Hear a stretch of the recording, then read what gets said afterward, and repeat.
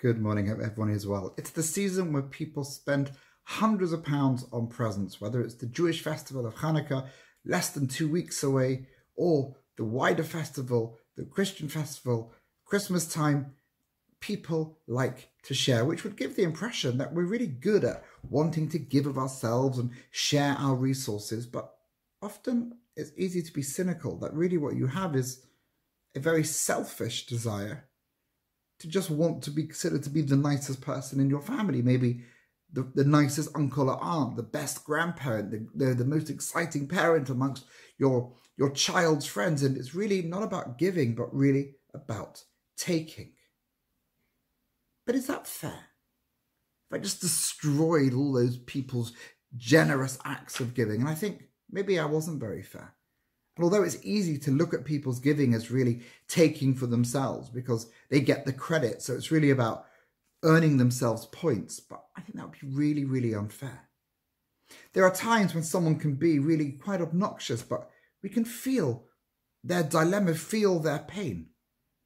Empathy, that's the lesson for today. We want to feel other people's joy and to be there when people need our help because they're going through a tough time.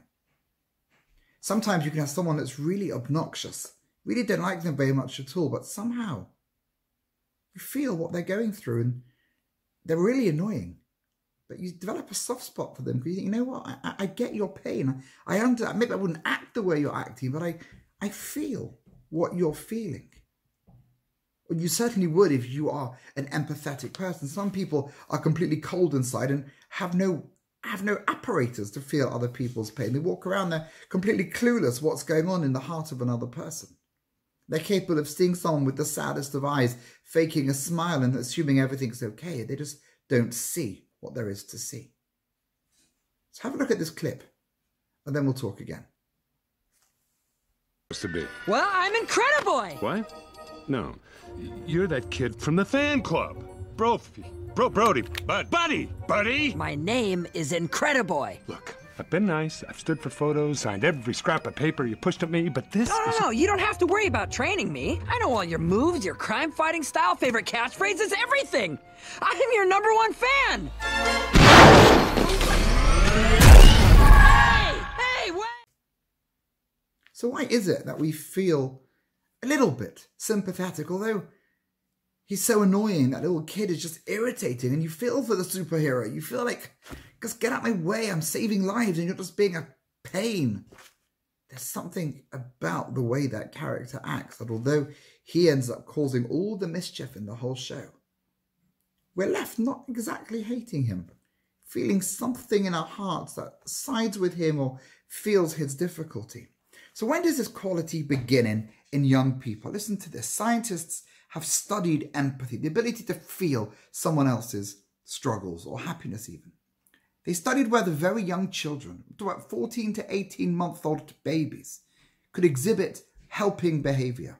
One experiment involved a person hanging a towel on a clothesline and accidentally dropping a clothes peg, which he pretends he can't reach. And another one, the experimenter tries to put a stack of magazines in a cupboard and he pretends he can't open the door because his hands are so full.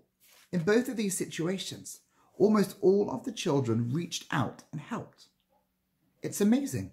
We develop that ability to notice other people's struggles at the earliest age. By the way, they also found that rewarding the children was counterproductive. The children who were rewarded for helping were later less likely to help than those who had never been rewarded, because then you start doing it for the gift and not for the real reasons. So think what that might mean in the way you anticipate a reward in a school situation, or teachers reward, or your parents reward you. Maybe it's better not to go down that route because it actually messes you up. Unless we work at compassion, unless we practice and change our habits and make it an active force in our lives, it will only be something that happens to us. We get angry when provoked, feel compassion when triggered, an automatic reaction to the pain and need of our loved ones, or sometimes to complete strangers.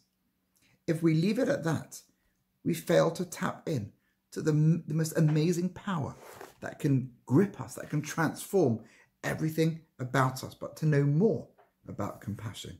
We have to develop it. We'll keep studying it next Monday. Have a great week.